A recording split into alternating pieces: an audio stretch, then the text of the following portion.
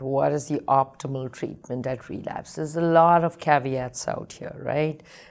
It really depends on what kind of treatment they've had. You brought up RVD, followed by most of our patients would be on Rev maintenance. And it really depends on when that relapse happens and what is it that a patient is refractory to.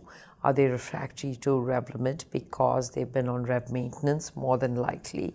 And then a lot of the phase 3 trials which have gotten approved with the Revlimid combination don't become relevant in our setting. Are there folks who've had proteasome inhibitor therapy like 3 years ahead of time, and can I re-challenge them with a proteasome inhibitor? The answer to that is yes. Can you reuse treatment you've used before? Absolutely. So a lot of it depends on what kind of a relapse is it?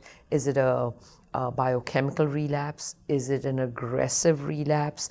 Are these patients with kind of high-risk cytogenetic features wherein the relapse is going to be very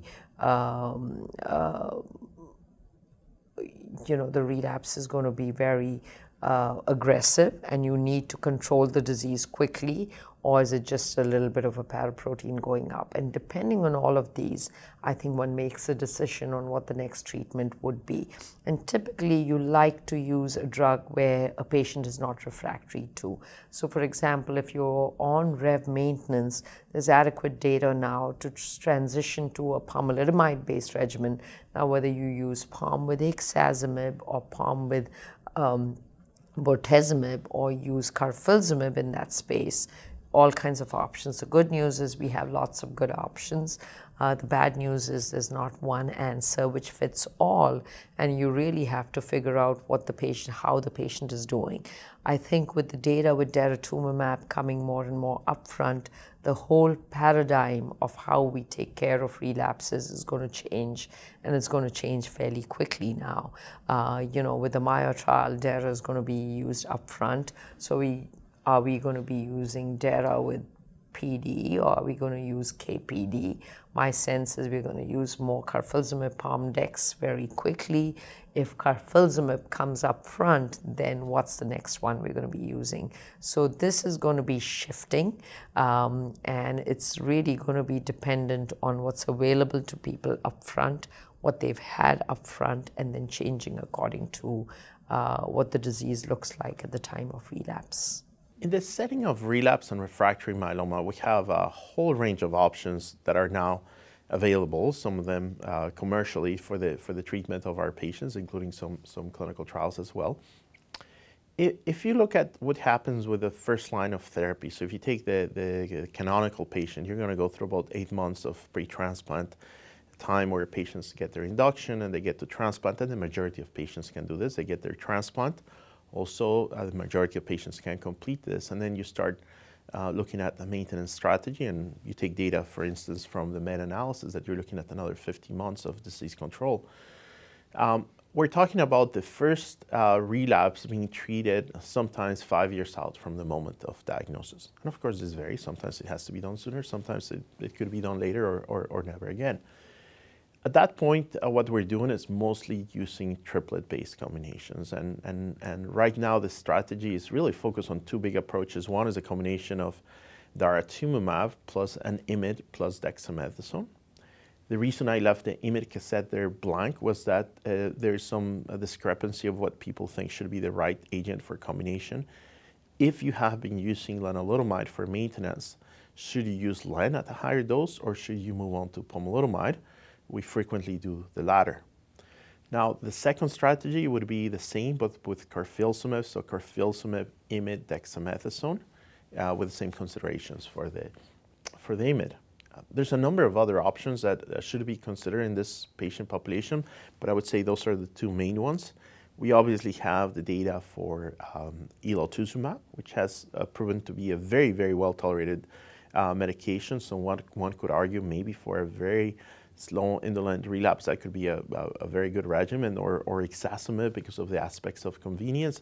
But that's what we're doing. And then, of course, once the person receives this therapy and experiences a progression, what we're going to try to do is do the alternate. If you were using daratumumab, switch to carfilzomib and vice versa. If you begin with a triplet, for example, lenalidomide, bortezomib, dexamethasone, and the disease progresses, then what you need to do, and if the disease is progressing while the patient's on therapy, it suggests that it's refractory to those drugs.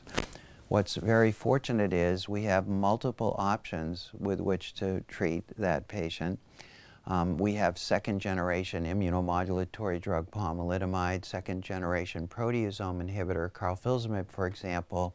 So one option would be to treat that patient with pomalidomide, carfilzomib, and dexamethasone. We also have another option, which is monoclonal antibodies.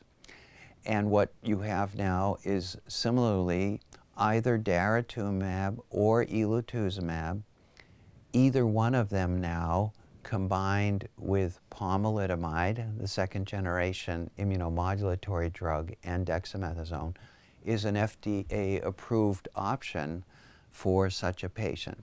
So in RVD refractory myeloma, we have the opportunity to take pomalidomide dex and either pair it with a second-generation proteasome inhibitor, carfilzomib, or monoclonal antibodies, daratumumab or elotuzumab. We have basically 6 different classes of drugs even today. Now there are some new ones coming, but the point is we really need to keep making and developing novel drugs. That, however, should not delay us from using the best possible drugs early as we can. The best chance we have for overall response, and in particular extent of response, is to treat myeloma at the earliest possible stage when there's the fewest cells and when they're still sensitive to therapy.